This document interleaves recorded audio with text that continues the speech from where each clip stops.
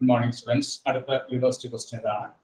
Solve following linear system of equations using Gauss elimination method. The മൂന്ന് equations ആണ് തന്നിരിക്കുന്നത്. First equation x plus 2y minus z is equal to 3. 3x minus y plus 2z is equal to 1. 2x minus 2y plus 3z is equal to 2.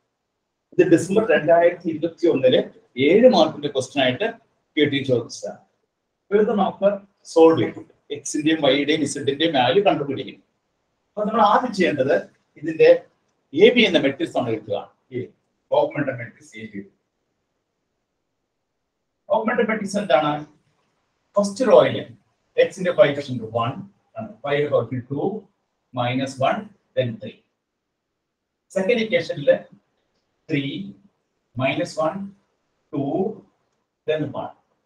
അടുത്ത ഇക്വേഷനിൽ 2, -2, 3, 2. A B എന്ന augmented matrix നമ്മൾ ആദ്യം എഴുതി വെക്കും. A B എന്ന augmented matrix എഴുതാനായിട്ട് എന്ത് ചെയ്ത എക്സിന്റെയും വൈയുടെയും ഇസഡിന്റെയും കോഎഫിഷ്യന്റ് ആണ്. എക്സിന്റെ കോഎഫിഷ്യന്റ് 1, വൈയുടെ coefficient 2, ഇസഡിന്റെ coefficient -1. then right answer 3 last.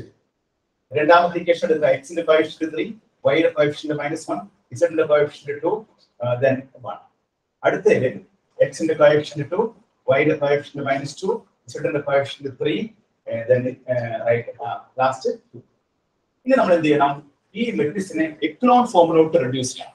Echelon ഫോമിലോട്ട് reduce ചെയ്യണമെങ്കിൽ നമ്മൾ ചെയ്യുന്ന ഓപ്പറേഷൻ അതാണ് റോ വൈസ് ഓപ്പറേഷൻ. അപ്പൊ നമ്മൾ എക്ലോൺ ഫോമിലോട്ട് കൺവേർട്ട് ചെയ്യാം. ഫസ്റ്റ് നമ്മൾ ചെയ്യേണ്ടത് first non zero element. First റോയിൽ first non zero element അതാണ് 1 ആണ്. ഈ 1 താഴെയുള്ള ഈ 3 2 നമുക്ക് 0 ആക്കാം.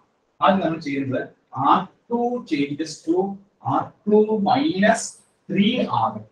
അതായത് R2 എന്ന റോയിൽ നിന്ന് ഫസ്റ്റ് റോയിൽ 3 കൊണ്ട് ഗുണിച്ചിട്ട് കുറയ്ക്കുകയാണ്. ഫസ്റ്റ് റോ നമ്മൾ അങ്ങനെ എഴുതുന്നു 1 2 -1 3. Second row 3 -3 0. ഇവിടെ -1 ൽ നിന്ന് നമ്മൾ ഈ 2 നെ നമ്മൾ എത്ര കൊണ്ട് ഗുണിക്കുക? -3 കൊണ്ട് ഗുണിക്കുന്നു. അപ്പോൾ -3 കൊണ്ട് ഗുണിക്കുമ്പോൾ -3 × 2 എത്ര വരും? -6 വരും. -1 -6 നമുക്ക് എത്ര കിട്ടും? -7 കിട്ടും. അടുത്ത നമ്മൾ ഈ 2 നെ നമ്മൾ 2 ൽ നിന്ന് ഇത് കുറച്ച് കഴിയുമ്പോൾ 2 -3 എത്ര കിട്ടും? 5 കിട്ടും. 5 കിട്ടും. അടുത്ത 1 ൽ നിന്ന് -3 -9 അപ്പോൾ ഇവിടെ എത്ര കിട്ടും? -6. ഫസ്റ്റ് റോയിൽ ഈ 1 ന്റെ താഴെയുള്ളത് നമ്മൾ 0 ആക്കി. 0 ആക്കുമ്പോൾ കറസ്പോണ്ടിങ് ചേഞ്ചസ് ഇവിടെ പോകും. ഇനി അടുത്ത 2 നെ നമുക്ക് 0 ആക്കണം. അതിനെന്താ ഓപ്പറേഷൻ ചെയ്യേണ്ടത്? R3 changes to R3 minus 2R. First റോയിൽ R കൊണ്ട് ഗുണിക്കുന്നു. എന്നിട്ട് R3 ൽ നിന്ന് 2R കുറയ്ക്കുകയാണ്. ഇവിടെ നമുക്ക് എന്ത് വരും? 0. 2 ൽ നിന്ന് 2 0. -2 ൽ നിന്ന് നമ്മൾ എന്താ കുറയ്ക്കുക? -4. അപ്പോൾ ഇവിടെ നമുക്ക് എന്ത് വരും? -6. ഇവിടെ നിന്ന് 3 ൽ നിന്ന് നമ്മൾ ഇതിനെ -2 കൊണ്ട് ഗുണിച്ച് കഴിയുമ്പോൾ എത്ര വരും? -2 × -1 +2 വരും. അപ്പോൾ ഇവിടെ നമുക്ക് എത്ര കിട്ടും? 5 കിട്ടും. -6 5. അടുത്ത 2 ൽ നിന്ന് നമ്മൾ -6. അപ്പോൾ ഇവിടെ നമുക്ക് എന്ത് വരും? -4. അപ്പോൾ എന്ത് ചെയ്തു? ഫസ്റ്റ് റോയുടെ ഫസ്റ്റ് നോൺ സീറോ എലിമെന്റിന്റെ താഴെയുള്ള എല്ലാം നമ്മൾ 0 ആക്കി.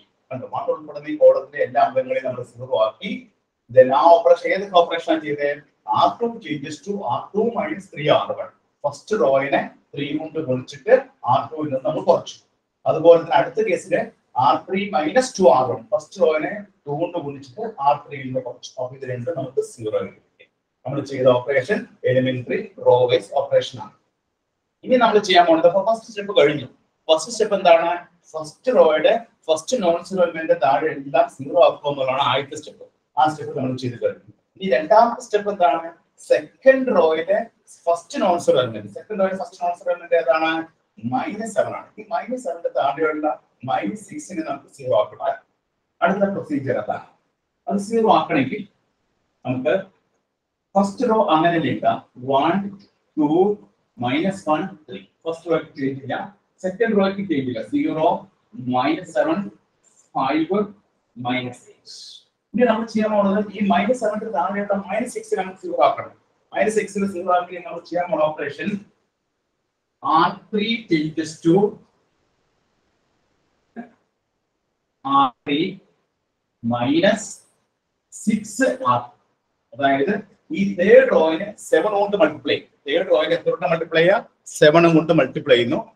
മൾട്ടിപ്ലൈ ചെയ്തിട്ട് അതിൽ നിന്ന് 6R2 ഈ R2 വർക്ക് ചെയ്യാണ് ചെയ്യുന്നത്. അപ്പൊ നോക്കാം ഫസ്റ്റ് എലിമെന്റ് എന്ത് വരും 0, സെക്കൻഡ് റോയില് -6 കണ്ടാണ്. ഈ R3 നമ്മൾ 7 കൊണ്ട് ഗുണിച്ച് ചെയ്യുമ്പോൾ 7R 42 -42. അതിൽ നിന്ന് നമ്മൾ ഈ സെക്കൻഡ് റോയില് 6 കൊണ്ട് ഗുണിച്ചിട്ട് കുറയ്ക്കും. അപ്പൊ ഇവിടെ എന്ത് കിട്ടും നമുക്ക് 0 എന്ന് കിട്ടും.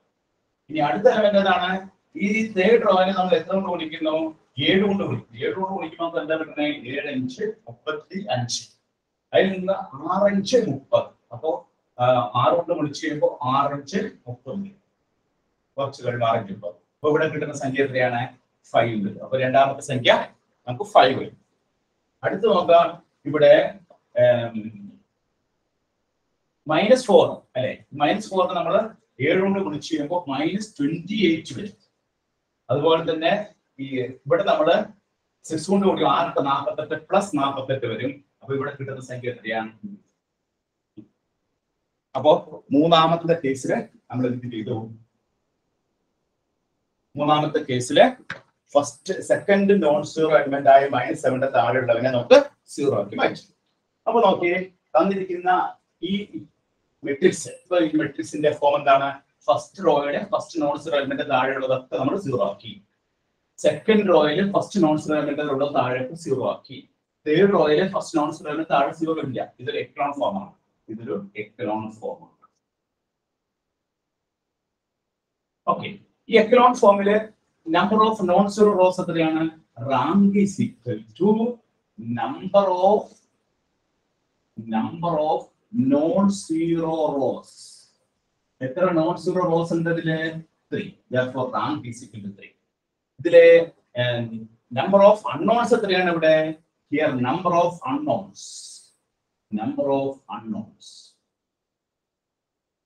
എത്രയാണ്? Number of unknowns 3. ഏതൊക്കെയാണ്? x, y, z. അപ്പൊ rank is equal to rank of AB equal to rank of A. ഇവിടെ നമുക്ക് മൊത്തം റാങ്ക് എടുക്കുമ്പോൾ നമുക്ക് എത്ര കിട്ടും? റാങ്ക് ഓഫ് AB 3 ആണ്. റാങ്ക് ഓഫ് A ഇപ്പൊ ലാസ്റ്റ് കോളം നമ്മൾ ഹൈഡ് ചെയ്ത് നോക്കുമ്പോൾ റാങ്ക് ഓഫ് A മാത്രം നോക്കുമ്പോഴും 3 ആണ്. അപ്പൊ rank of AB rank of A തുല്യമാണ്. Equal to number of unknowns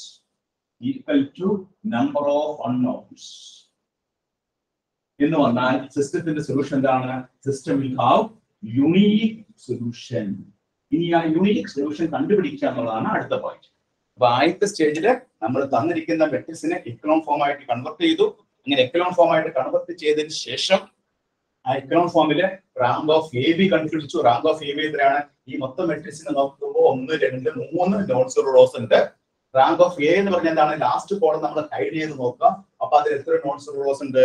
3 non zero rose ഉണ്ട്. അപ്പൊ റാങ്ക് ഓഫ് AB ഈക്വൽ ആണ്. എത്ര നമ്പർ ഓഫ് അൺനോൺസ് ഉണ്ട്? അൺനോൺസ് എന്ന് പറയുന്നത് x, y, z നെയാണ് അൺനോൺസ് എന്ന് പറയുന്നത്. Rank of AB is equal rank of A equal to number of unknowns. therefore the system will have unique solution. ഇനി അടുത്ത സ്റ്റേജില് ഈ യൂണിക് സൊല്യൂഷൻ നമുക്ക് കണ്ടുപിടിക്കണം. എക്സിന്റെയും വൈന്റെയും ഇസഡിന്റെയും വാല്യൂസ് കണ്ടുപിടിക്കുക എന്നുള്ളതാണ്. അതെങ്ങനെയാണ് കണ്ടുപിടിക്കുന്നത്?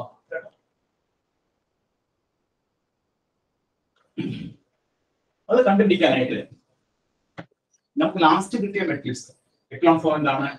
1 2 -1 0 -7 5 0 0 5.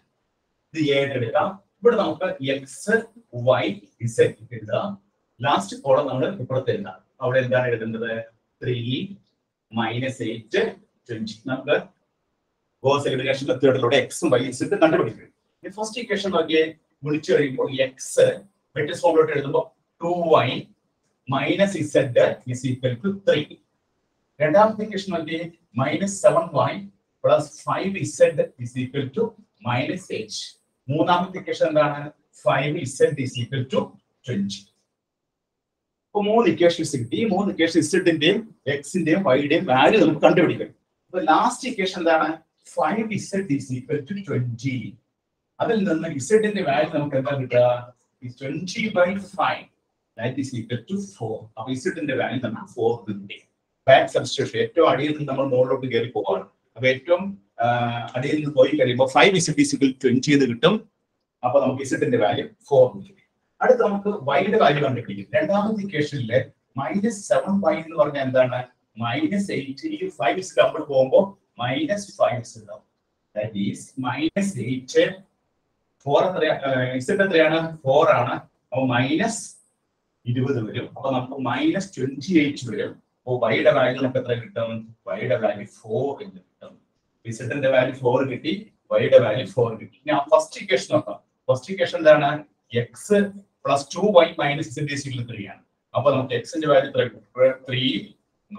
2y + z. അപ്പൊ 3 - 2 into y എത്രയായിരുന്നു? 4 plus z എത്രയായിരുന്നു? 4. അപ്പൊ നമുക്ക് 3 - 8 - 4 വരും +4. അപ്പൊ നമുക്ക് 3 4 മുട്ടി കഴിയുമ്പോൾ 7 - 8 -1. അപ്പൊ x ന്റെ വാല്യൂ നമുക്ക് എത്ര കിട്ടി? മൈനസ്.